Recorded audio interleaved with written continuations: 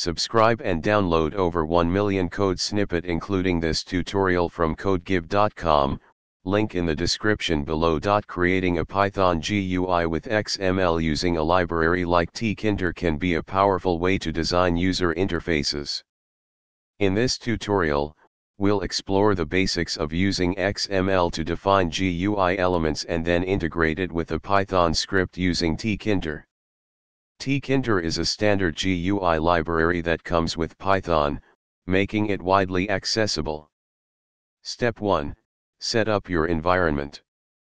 Before starting, ensure you have Python installed on your system. Tkinter is included with most Python installations, so you don't need to install it separately. Step 2. Create an XML file for your GUI layout. Let's start by creating a simple XML file that describes the layout of your GUI. Save it as GUI_layout.xml. This XML structure defines a window with a label and a button. Step 3. Write the Python script to parse and build the GUI.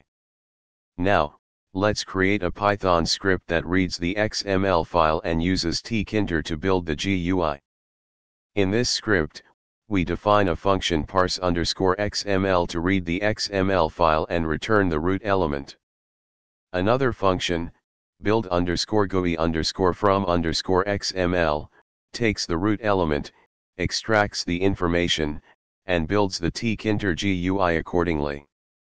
Run the Python script, and you should see a window with a label and a button. When you click the button, the label text will change. This tutorial provides a basic example of using XML to define GUI layouts for a Python application. You can extend this approach to create more complex interfaces and handle additional functionalities. ChatGPT.